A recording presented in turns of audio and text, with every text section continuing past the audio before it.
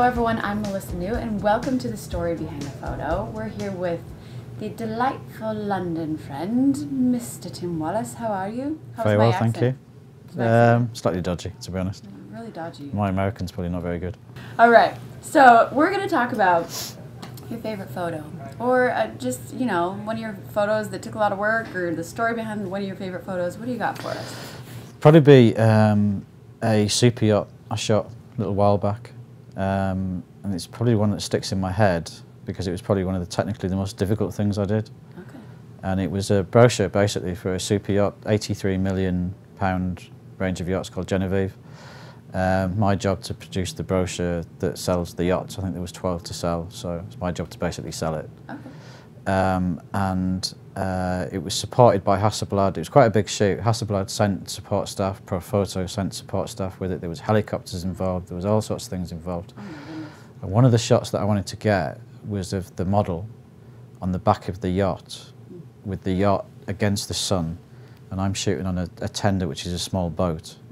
So we're literally bobbing up and down behind the yacht, and I'm trying to get the captain to use the bow thrusters to move the yacht so the sun is coming straight through towards into the lens, and then light the model on the back. And actually the support guy said, you can't do that, it's impossible, you're just not going to be able to do it, it's not going to work. And I just want to give it a go, let's just try it, because I think it could be like a killer shot.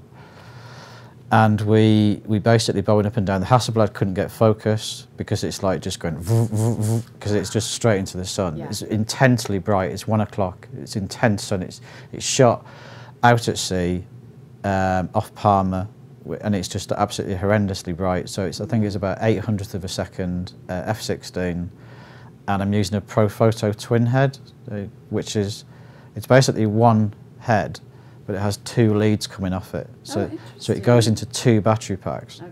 So basically each battery pack is 1200 watts, but with a twin head you can connect to 2 battery packs, so you get 2400 watt power, which is a lot for one light.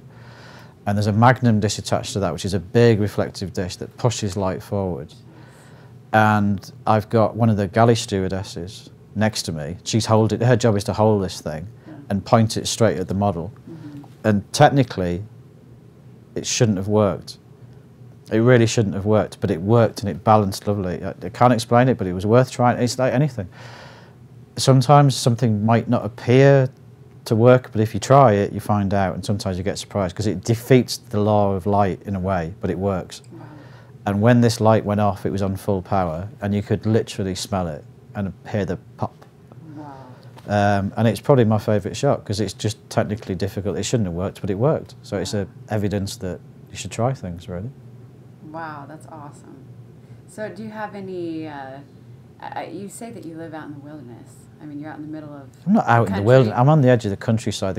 So I'm not remote. I mean, in America, remote is like, you know, I live in Death Valley. So I don't live in, you know, there is like people near. Yeah.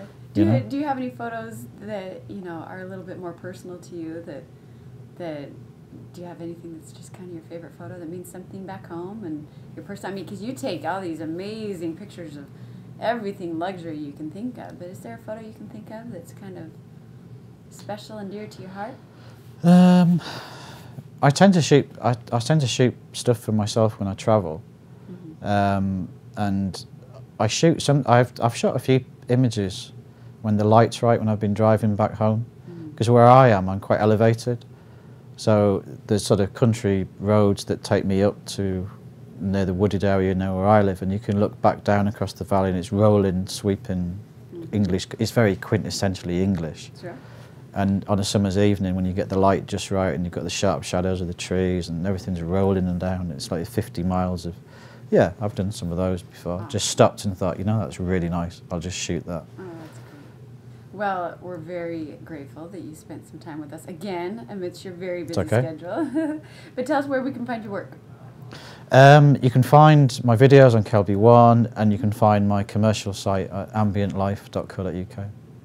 Ambientlife.co.uk. .co.uk. All right, got it. Well, Tim, thank you so much for sharing. Pleasure.